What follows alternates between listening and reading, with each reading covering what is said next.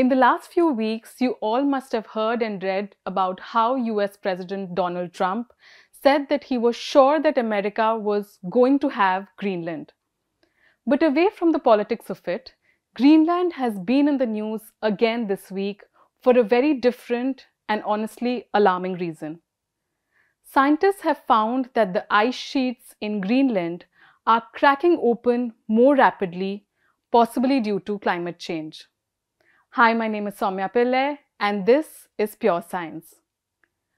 A new study led by scientists from Durham University in the UK has warned the world about how large crevices are forming on Greenland's ice sheet, the world's second largest body of ice. The largest, as you would know, is the Antarctic ice sheet. Using 3D surface maps, researchers found that the crevices had significantly increased in size and depth at the fast-flowing edges of the ice sheet between 2016 and 2021.